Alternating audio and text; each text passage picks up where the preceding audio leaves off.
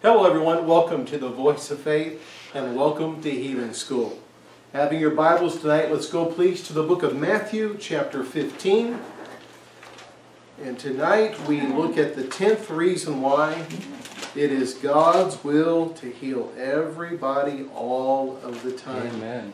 Glory to God. We are at a milestone. We began 12 weeks ago saying that we would look at 10 reasons why, and so here we are. And I have thoroughly enjoyed this time with you all. I appreciate your faithfulness for coming and asking questions later and taking notes. Tonight, the 10th reason why we know for a fact God desires for everyone to be healed. For that 10th reason, well, I'll give you right off the bat for those of you taking notes, is this: because healing is the children's bread. The 10th reason why we know it's God's will to heal everyone is because healing is the children's bread. Matthew 15 and in Mark 7 is the same account of this story. We're going to look at both eventually, but we're going to begin in Matthew 15. And we're going to look at a very interesting story. As we know in this series that there are 20 individual cases recorded in the Gospels of Jesus healing people. Those were handpicked by the Holy Spirit Himself, put in the Word of God for us to glean as much truth as we can and see the same results that Jesus saw in His ministry. So in Matthew 15, we're going to begin reading in verse number 20. And we're going to look at the woman who came to Jesus and her daughter was grievously vexed by a devil. This story is familiar to a lot of people that are spending time in the Word. So the passage itself will not be new to any of us.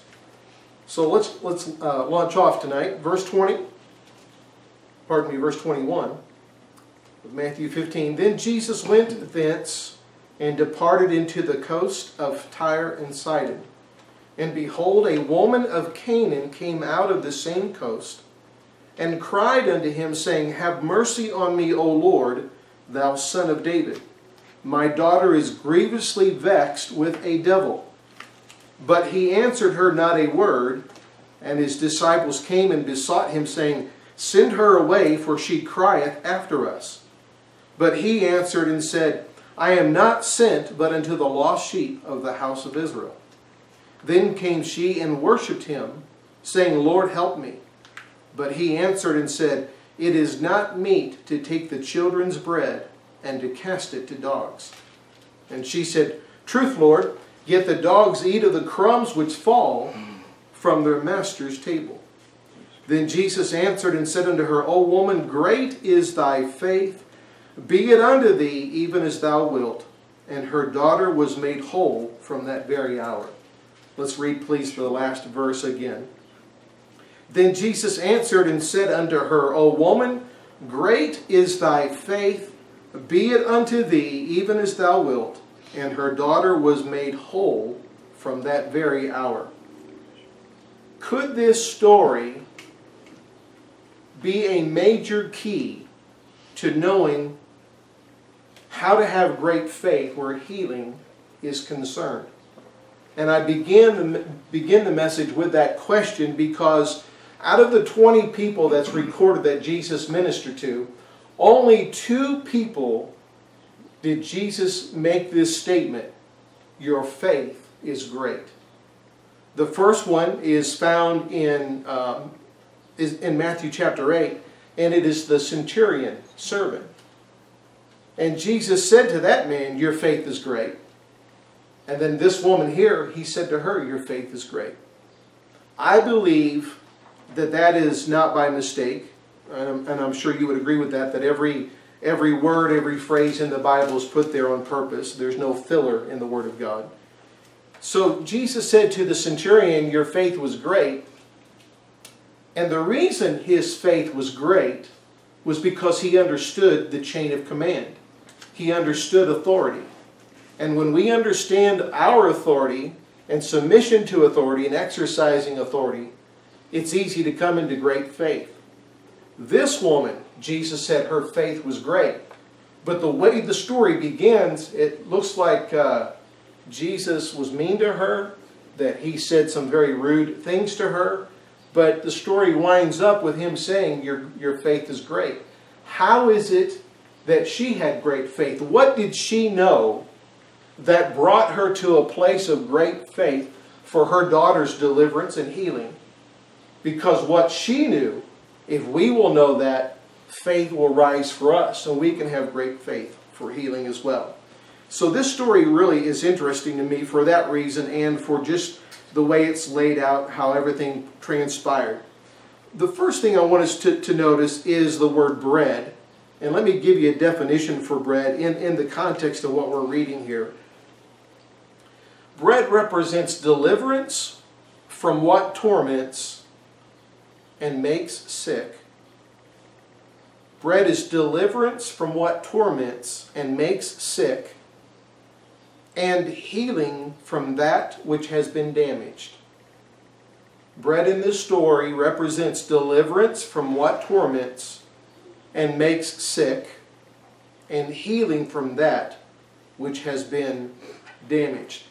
This woman's daughter was grievously vexed. So this daughter was not oppressed. She wasn't having problems with depression. This daughter had a serious issue with an evil spirit, to the point the Bible tells us that she was grievously vexed. To me, that sounds like, and the impression I get from that is that this is a worse state scenario. This is not good at all. In every circumstance or every way that you would look at this daughter, you would think in the natural there's no hope for her. There's no way out of this situation. She has this devil. She's being tormented day and night. There's no way out.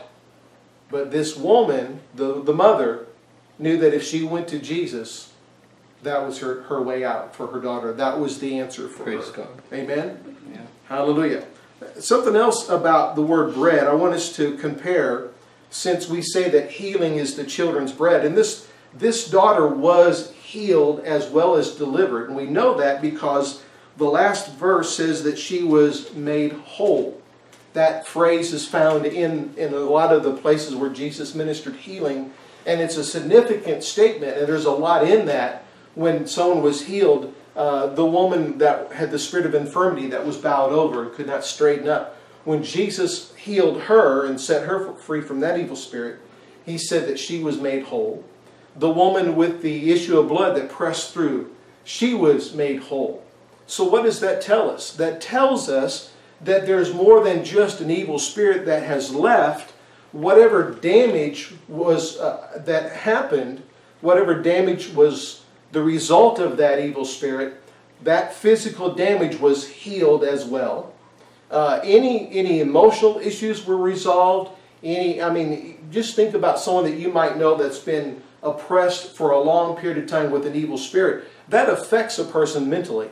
It affects them emotionally, and it will wind up eventually affecting them physically. They'll have all kinds of problems, especially if it's a long-term situation.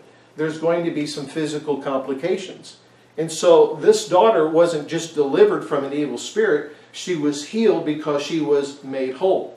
Now, I don't want to put more in the scriptures than what's stated. I don't want to try to guess and surmise what the physical ailments were. You know, that's not stated, so we don't need to go there. But I also don't want to take away from what the scripture does tell us. She was made whole as well as delivered. So healing and being delivered from evil spirits, from any type of torment, is the children's bread. Healing is our bread. It belongs to us. I want you to notice three things about bread and how this works with healing. Number one, bread is a staple. It is not considered an extra. It's not considered dessert. Bread is a staple item on the table. Healing is not a dessert for us. In the economy of God, in the provision and the table of the covenant that God's provided for us, healing is not a dessert. It's not an add-on. It's not an extra. Healing is a staple item for the children of God. Glory to God. I like that. That blesses me just saying that. Number two, I want you to notice that bread is easy to eat. And I believe that that was a major factor in her having great faith for healing, was that bread is not difficult, and she recognized that healing and deliverance is not difficult, but it's easy. And in our society today, because we've had centuries of tradition and religion taught to us, we believe it's very difficult for God to heal us. Just like we have to beg God and talk Him into healing us. And healing, a lot of people struggle with that. But from God's point of view, healing us is as simple as eating a piece of bread. Many years ago, not many, like 2 or 3 years ago, I was praying in my office and seeking the Lord about some of these things, and was talking to Him about miracles and how to have more miracles and why we're not seeing miracles. And the Lord made this statement to me that really began to open up my eyes along this line. He said, the reason why you guys aren't seeing the miracles that you long for is because you make it difficult, where for me it's easy. He said, you need to every miracle, you need to reduce it to its simplest element and attach your faith to that. And don't think about all the other externals that you guys are quickly to add to it. Keep it simple. And so I began to think about different healings in my life and others and in the Scriptures, that if we will keep healing and miracle, reduce it to its simplest element, it will be easier for us to have faith, and it'll be easier for us to experience those things. So bread is easy to eat. Number 3, bread is provided. So healing is provided. How many of you remember Psalm 23:5? What's Psalm 23:5 say? He prepareth a table for us, right, in the presence of our enemies. God has prepared a table for us. I always liked that. I always thought that was really cool, because here you have the devil. You know, he's our adversary. He's out to kill us. He's out to do everything he can to destroy us. And we go, oh, excuse me, I got to go eat. Just the disrespect to the enemy, because he wants us to go, ooh, oh, the devil, oh, the big mighty devil. When we go, I'm going to go sit down and eat. Because God has provided a table for us, and on that table is the bread of healing. Hallelujah. Right. Can you imagine someone, a physical enemy, coming in to your house and you go, wait just a moment, I got some fried chicken. I need to sit down. I just got some fried chicken made. I want to sit down and eat this. We kind of take the wind out of their sails. And I think that sometimes we ought to do stuff like that to the enemy, as opposed to, oh, the big mighty devil. We just need to sit down and belly up to the Lord's table and have some healing. Glory to God. Matthew 6:11, Jesus said in what we call the Lord's Prayer, give us this day our daily bread. Give me this day, Lord, my daily healing. Daily healing. Now that's going to be important for what we're going to look at. Bread is a staple. It's not a dessert. It's easy to eat, and it has been provided for us. Healing's been provided. Hallelujah. Hold your place here and go to Matthew 7 and look at something Jesus said in connection with this. And one of the things I did not want to do this evening is to look up every single reference to the word bread, and didn't feel like we were supposed to go in that direction. But this one here really stood out at me. I thought this is one that we need to attach to this message. Matthew 7, 9 through 11. Now, how many of you remember? No, I'll hold off on that statement until later. Matthew 7, 9. Jesus said, or what man is there of you, whom if his son asks bread, will he give him a stone? Or if he asks a fish, will he give him a serpent? If ye then, being evil, know how to give good gifts unto your children, how much more shall your Father which is in heaven give good things to them that ask him? So in the natural, my grandson Cody says, Grandpa, will you get me some bread? I'm not going to give him a stone. I'm not going to give him a snake. I'm going to give him some bread. Well, if I am evil in comparison to how good God is, because He's totally good, if I would give my grandson a piece of bread, how much more would our Heavenly Father give us the bread of healing? Amen? Amen. Hallelujah. He's not going to give us anything else. I've had people say, well, when you ask God for one thing, He might give you something else. And I've had people tell me that, and they've said, therefore I don't want to pray. I go, what? Run that by me again. Yeah, I don't want to pray. I'm afraid to pray. Why? Because if I ask God one thing, He knows what I really need and He might give me something else. Well, that's totally opposite of what Jesus just taught here. If you ask for bread, what are you going to get? Bread. You're going to get bread. You're not going to get a stone. Right? How much more would God give us good things? Well, now we just don't really know what's good for us. Really? I would think that my grandson who's 9 knows the difference between bread and a stone. He would know.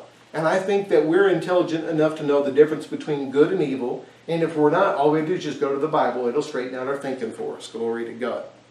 Hallelujah. So, question for you. Should all the children have bread? Should all children have bread?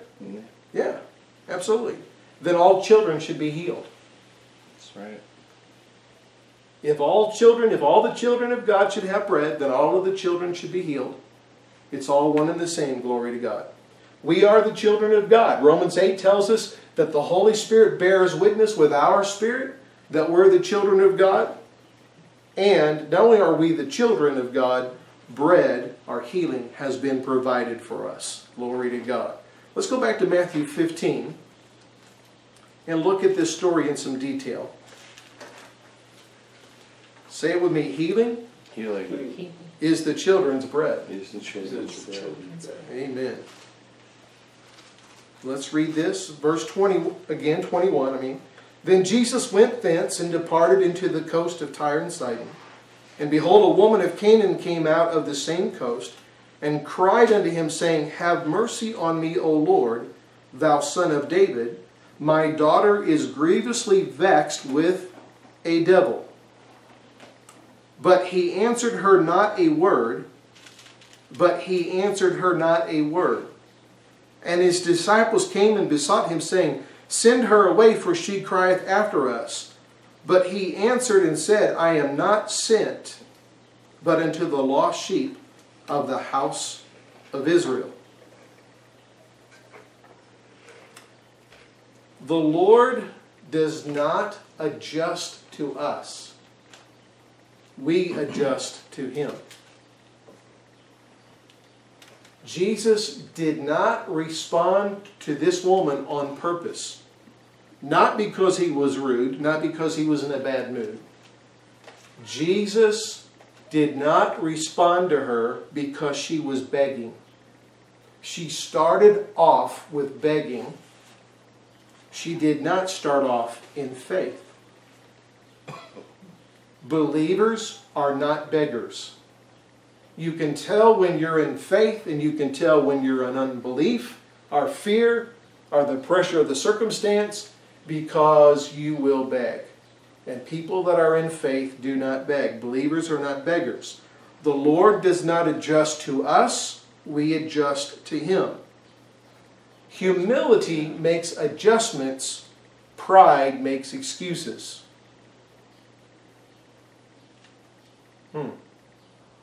Humility makes adjustments. Pride makes excuses. Faith makes adjustments. Faith makes the necessary adjustments to lay hold of God's provision. And we live in, our man of God makes this statement, I love it so much. He says that a lot of people prefer what he calls a no-fault religion. It's all God. It's all on God's end. It's all God's fault. It's never my fault. It's never on my end. And for hundreds of years, we've worked on the God end of things. And we should be working on the man end. God's not at fault. God's not making any mistakes. It's not on God's end of sending. It's on man's end of receiving. So most people's prayers is trying to get God to do what He's already done. It's like me saying, Jacob, would you please get in the living room? How can He answer that request when He's already here? And so we ask God to do things that He's already done, and His response is silent because it's like, would you just look around and see what I've done for you? I mean, if I ask my son Jacob to get in the living room, he can't answer that request because he's already done it. He's already here. And so people who don't understand that God's already made provision, they ask God and they're silent God is silent, they think, well, he's mad at me, he's not talking to me. We need to not work on the God end, we need to work on man's end. So the Lord does not adjust to us, we must adjust to him. God is never wrong. He's perfect. He doesn't need to make any changes. It's we who need to make the changes. And when we say, well, it's all, it's God's will for this, his timing's not right or whatever, we are in pride. But humility says, Lord, I'm going to make the necessary adjustments for this because I want to receive what you've provided. I'm convinced in going over this story that Jesus knew that this woman had faith. Not only did she have faith, she had great faith. But he answered her not a word. Jesus deliberately did not respond to her, but then, before I go on, I got to slow down. Jesus knew that this woman had faith, but she didn't start out in faith, she started out begging. I'm going to make a very important statement that is an all-inclusive statement. All that Jesus says and does in your life, he does as the author and finisher of your faith. And I believe you can see that real plain with this woman. I'm going to say that again. All that Jesus says and does in your life, he does as the author and finisher of your faith. Jesus knew in his spirit this woman had faith. He knew she had great faith. But he's not going to respond to her with her begging. He's going to do things to get her to stop begging and make the necessary adjustments, make the transition so she can start using the faith that she already had. Let me say it one more time. All that Jesus says and does in your life, he does as the author and finisher of your faith. So let's see where she makes, pardon? Praise God. Praise God, amen. So let's look at the transition here. Look at the adjustments that she made. She begs, and in verse 23, he answers her not a word. But in verse 25, she makes transition. Then came she and worshipped him, saying, Lord, help me. She began to worship. She stopped begging, and she started worshiping. Hallelujah. Praise, I'm convinced of this. Praise and worship is the language of faith. Glory to God. My spiritual father makes this statement that praise is the big guns of faith. And it is. He made this statement. We received our partner letter this week, and he said that prayer is you getting into God's presence, but praise and worship is God coming into your presence. And I thought that was really, really good. God, yeah. And how can the enemy stand in the presence of the Lord, right? Can't do it. So she stopped begging, got over into faith because she began to worship him, began to praise him. And praise and worship is definitely the language of faith. And so she makes this transition. She's worshiping. And out of that worship, she says, Lord, help me. Verse 26, he still doesn't talk to her. Well, he does. I'm sorry, he does here. He says, but he answered and said, it is not meet to take the children's bread and to cast it to dogs. How many of you remember back a few weeks ago when we spent 2 weeks on the ministry of Jesus? And one of those weeks we talked about what Jesus taught on healing. 1 week we taught on what Jesus did concerning healing. And then the next week we taught on what did Jesus teach on healing. We mentioned 3 things. We talked about Sabbath day healings, the worth of man, and how to activate miracles. Jesus taught on those 3 things. Here is another teaching of Jesus concerning healing. From the lips of our Master, he said, it is not meet to take the children's bread and to cast it to dogs. Jesus taught that healing is bread for his kids. Healing is our bread. That's an important lesson for us to learn from Jesus. Look at the words again. It is not meet to take the children's bread and to cast it to dogs. I wonder, because when this happened, it was in a house setting. I wonder how many people there that day listened to that statement from Jesus and they thought, that's it for her. He just shut her down. She is going home And her daughter is going to stay vexed with this evil spirit. But I want you to know that faith causes you to hear things that others do not hear. Faith causes you to hear things that others do not hear. I have experienced that so many times. Jesus said to her, it's not meet, it's not right to take the children's bread and to throw it to dogs. Faith causes you to hear things that others do not hear. When others see a closed door, faith sees an invitation to enter in. When others see a closed door, faith sees an invitation to enter in. His very words to her. To those in that room, could very well have thought, he shut her down. He closed the door on her. But she took those very same words and released great faith. She said, truth. That's right, Lord. What you just said, that's absolutely right. Yet the dogs eat of the crumbs which fall from their master's table. Then Jesus answered and said unto her, O woman, great is thy faith. Be it unto thee even as thou wilt. And her daughter was made whole from that very hour. If crumbs, if just the crumbs would do this for this woman's daughter, what would a slice of the bread do for us? This woman was not in covenant. She was a dog. That was a covenant term. Covenant people, the people of Israel, called those outside of covenant dogs. And she said, Lord, you're right. But dogs get the crumbs. I'm not in the covenant. But if you will give me just a crumb, my daughter will be set free. We have a covenant of healing. We've looked at that. So what would a slice of that bread do for us? We don't have to live off of crumbs because the whole loaf belongs to us. Glory to God. Praise the Lord.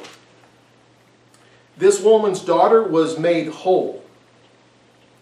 Jesus made this statement. He said, those who are whole need not a physician. Do you remember him making that statement? This woman's daughter was made whole, and Jesus said, well, if a person's made whole, they don't need a physician. So what would be the opposite of that? If you're not whole, then what do you need? You need the great physician. You need Jesus to be your physician, right? Hallelujah. Look at Mark 7 with me, please, and look at this same account. Mark brings out just a few other things in this.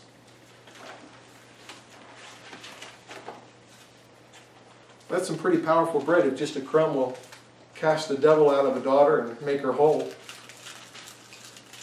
Mark 7, verse 24 through 30. Excuse me. Mark 7, verse 24. And from thence he arose and went into the borders of Tyre and Sidon, and entered into a house, and would have no man know it, but he could not be hid. For a certain woman whose young daughter had an unclean spirit heard of him, and came and fell at his feet. The woman was a Greek, a Syrophoenician by nation. So why is that in there? To let you know she wasn't in covenant with God. And she besought him that he would cast forth the devil out of her daughter. But Jesus said unto her, let the children first be filled. Let the children first be filled, for it is not meet to take the children's bread and to cast it unto the dogs. And she answered and said unto him, Yes, Lord, yet the dogs under the table eat of the children's crumbs. And he said unto her, For this saying, go thy way. She took his words and saw it as an invitation. She heard things that others didn't hear. She took his own words and latched onto them with her faith and released her faith. And he said, For this saying, go thy way, the devil is gone out of thy daughter. Back to verse 27. Jesus said, Let the children first be filled. Glory to God. You and I get healed first before anybody else. Healing belongs to you before anybody else because you're a child of God. Sinners get the crumbs, but God's children get the whole loaf. Praise God. So you get healed first. You are first in line. You get healed first. You don't have to wait for anybody else. That's something that I've seen that's also common. Well, I tell you what, if the Lord would just heal so-and-so first, I'm willing to wait. I'm just willing to wait. Why? Why? Why wait? If you're a child of God, you're first. In fact, God might use your healing before, to affect somebody else's healing in their faith. So there's no need for us to wait when it's on the table. And Jesus said, let the children first be filled. Now notice this word, filled. Filled. Let the children first be filled. That's important. Because to be filled means to come to the place where you are completely healed. Completely healed. Let me say it to you a little different. Jesus considers you not full of bread until every ailment, every problem in your life is gone. He's not happy with partial healings. He's not happy with you getting rid of your headache, but you still got back pain. Or, your back pain's healed, but you got a broken arm. I mean, it doesn't matter what the combination is. Jesus wants you to be filled with healing bread. And when you are full, all aches, all pains, all physical problems will be gone out of your life. Hallelujah. I like that. Thank you, Lord. Say this with me. Healing is my bread. Healing is my bread. It is God's will that we feed on healing. Praise God. It is. It is God's will for us to feed on healing. I want to make these two statements back to back. They're close, but they're different. The first one is, it's God's will that we feed on healing. And the second, and this one, there's something in this statement I'm asking God to give me further revelation. This gets my spiritual juices flowing. God designed healing to be fed into us. It is God's will that we feed on healing. God designed healing to be fed into us. That just fascinates me. I mean, that just pulls on me how God designed healing in such a way that we can feed on it and feed on it until we become full. How many here has ever been guilty of snacking? Everybody, right? Everybody in America probably has been guilty of just snacking. Just kind of just filling up the corners, getting the edge off.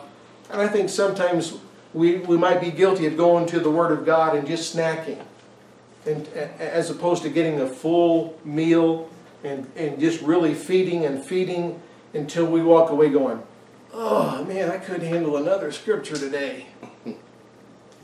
Anybody here ever been guilty of eating too much where you just feel miserable? How many people walk out of church going, oh, don't dare quote me another verse, please, I'm full. Wouldn't that be a wonderful change to see people go, don't even begin to give me another verse, I'm so full right now. We need to not snack. We need to just sit at the Lord's table until we are completely full. Glory to God. Say it with me one more time. Healing is my bread. Healing is my bread. Hallelujah. Interesting verse of Scripture for us that I believe will illuminate this even farther and further. Psalm 127, verse number 2. How many of you know that sometimes in studying one thing, you learn about that by looking at its opposite? Right? You think, well, all right, I think I got some of the concept down, but there's things in here I just know I'm not getting all of it. And so you look at the opposite and you go, oh, okay. Psalm 127, verse number 2. 127? Psalm 127, verse number 2. One more time, say, healing is my bread. Healing is my bread. Amen. All right, Psalm 127, verse 2. Scripture tells us, it is vain for you to rise up early to sit up late, to eat the bread of sorrows. For so he giveth his beloved sleep. Have you ever seen that verse? It is vain. What does the word vain mean? It's a waste. It's empty. It's useless. Absolutely. It is useless. It's empty. It's just, there's nothing to it. It's vain for you to rise up early, to sit up late, to eat the bread of sorrows. Now, how would you eat the bread of sorrows? Well, you're going to rise up early, and you're going to stay up late, and you're going to do what? Feel pity. Feel pity for yourself. That's right. What else?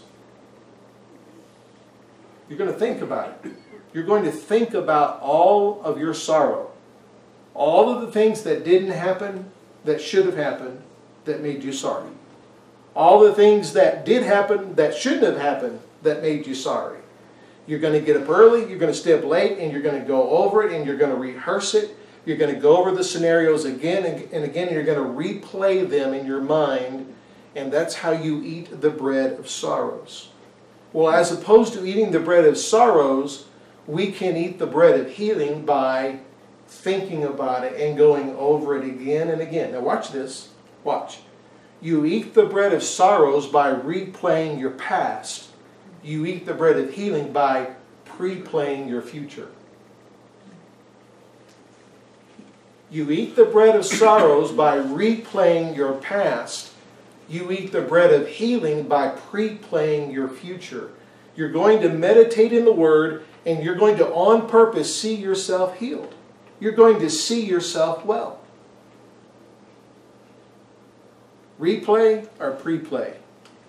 You're going to replay your past and have a pity party, or you can pre-play your future and get in faith and get excited about your future. The bread of sorrows or the bread of healing, the choice is yours. Hallelujah. Please say it with me one more time. Healing is my bread. Healing is my bread. Say this with me. Pass the healing, please. Pass the healing, please. Amen. Pass the healing. Hold your place at Psalm 127 and go with me to Isaiah 53. And let's look at these two verses back to back. We're closing in here on the end of our message tonight. Psalm 127 verse 2, and then we're going to read Isaiah 53, 4 and 5. I'm sorry, Isaiah 53, 3 and 4. Isaiah 53, 3 and 4. Let's read these back to back. Let's get some revelation going here on this. I want to say it again. The bread of healing or the bread of sorrows, you have a choice which one you're going to feed into you. And I accidentally left Psalm 127. So the concept of feeding on the Word is not new to us. Jesus said, man shall not live by bread alone, right? But by every word that proceeds out of the mouth of God. Paul told Timothy, faith words nourish. So the concept is not new. Physical food for the physical man, spiritual food for the spiritual man. All right, here we go. Psalm 127, verse 2. It is vain for you to rise up early, to sit up late, to eat the bread of sorrows, for so he giveth his beloved sleep. Isaiah 53. He is despised and rejected of men, a man of what? Sorrows. Sorrows. Now, Hebrews chapter 1 tells us that Jesus was the most joyful man that ever lived on planet Earth. Okay? No one had more joy than Jesus. And I believe that was one of the main things that drew little kids to him. I mean, little kids don't like to hang around sourpusses. Jesus was smiling. He had a twinkle in his eye. He was laughing. Jesus was magnetic because of his joy. I encourage you later on tonight or this week, read Hebrews chapter 1 and learn about how Jesus had more joy than anybody else. And yet here it says that he was despised and rejected of men, a man of sorrows. All right? Now, how's that possible? Watch this. And acquainted with grief, and we hid as it were our faces from him. He was despised, and we esteemed him not. Surely he hath borne our griefs and carried our sorrows. Jesus did not have any sorrows. He became sorrowful when he took ours. He was the most joyful man that ever lived on planet Earth, and yet he became sorry and sorrowful with our sorrow. He took, he bore, he carried away our sorrows. Hallelujah. Now, here is my question with that. When are we going to take this serious? Jesus took your bread of sorrows and he gave you a healing loaf. When are we going to accept that part of our redemption, a big part, is that Jesus wants you and I to never have another sad day? He does not want us experiencing sorrow, because just like he took your sins and your sicknesses, he took your sorrows so you could have his joy. He took your sin, he gave you his righteousness. He took your sickness and disease, he gave you health and healing. He took your sorrow and he gave you his joy. We should have no more sad days. When are we going to take this serious and begin to apply our faith that I don't have to be filled with sorrow? That Jesus bore it. He took it away for me. I want to say it again. Jesus took your bread of sorrows and he gave you a healing loaf. Praise God. I'm thankful that we have a choice between the bread of sorrows or the bread of healing.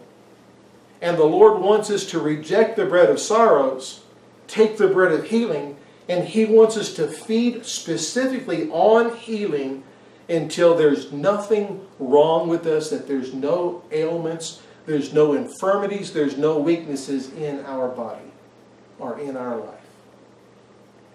Amen. Hallelujah. Children That's right. should come to the table and eat because it belongs to us. Healing is the children's bread. And that's why it's God's will for all to be healed. Amen? Amen. Hallelujah. Thank you for watching The Voice of Faith. Pray this message has been a blessing to you. Until next time, remember what Jesus said in Mark chapter 5. Be not afraid, only believe.